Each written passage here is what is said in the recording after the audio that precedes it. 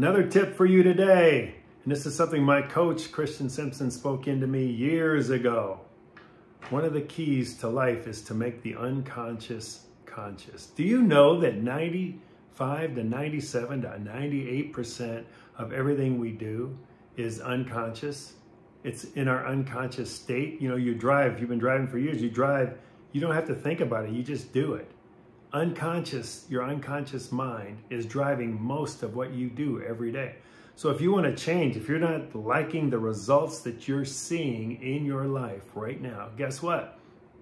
You have to make the unconscious conscious. You have to start making and conjuring up what is in my unconscious mind that's driving all my behaviors that are leading to the results that I'm getting in this world today.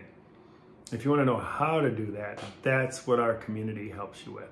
So we can help you unlock that key to making the unconscious conscious, because it's always an inside job. It's always up to you to change. It's never an external job. Another value-added tip. Join us. Get ready. It's coming.